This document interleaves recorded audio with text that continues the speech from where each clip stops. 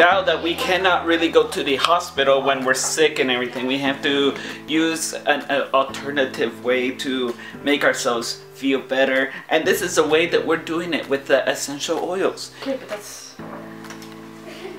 She is making a cold and flu blend. And this works like wonders. 3, 4, 5, 6, 7, 8, 9, 10. Ooh, we're running out. What are you putting in there? Oregano, tea tree, thieves or on guard or a protection blend like that, frankincense and lemon.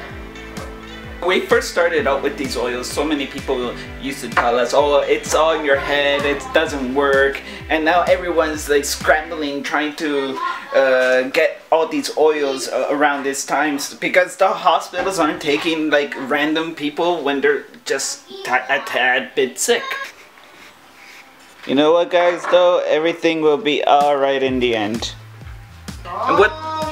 And what's great about oils is that we have blends to also control temper tantrums for the kids and everything, and it also helps their anxiety. And so what we do is we put it in that diffuser right there, and it's really cool. We have another one upstairs, and we're gonna buy a third one for San's room.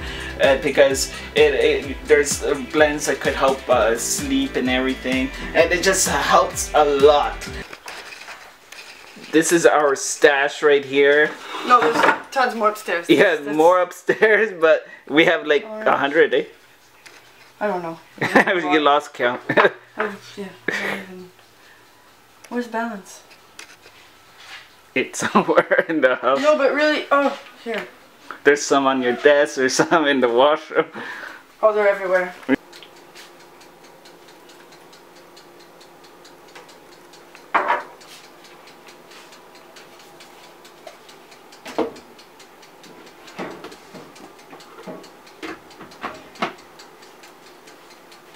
There's different colors that goes with this. You could put it one color or just make it switch into like different type of color. One color? There we go. Okay. And you see it's all coming. I like having one color. Are you guys playing? No. Good job, guys. I'm happy. Micah. Yeah. What are you playing? Yeah.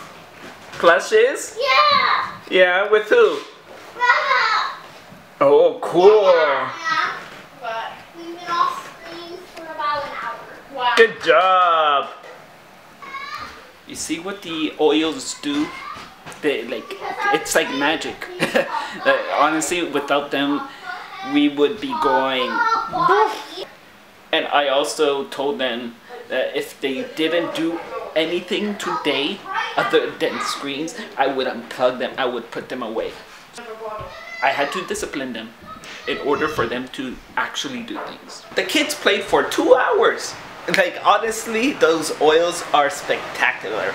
I recommend anybody who wants to get into the oils to check it out. And like, look, the past few days they've been like, woo! And then out of nowhere, with those oils, it calmed them down. Like, ever since we've been using them, it just really calms all the kids down when it's really needed. And oh yeah, the light's better there. Then it's been raining non-stop out there. Like, look. Oh, it's not raining much anymore, but it was.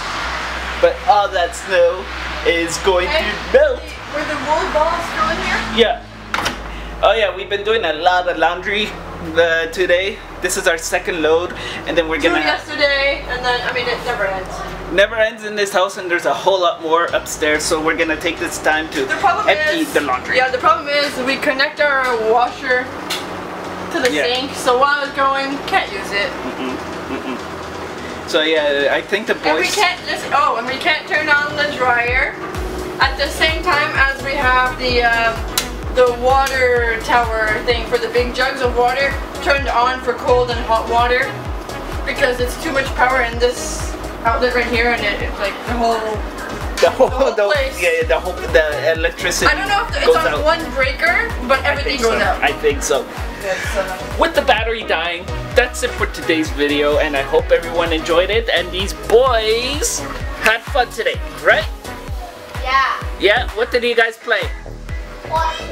Plushes. So I hope you guys learned something, and just stick to the routine. You have to enforce the routine no matter what. So thank you guys for watching, and keep watching.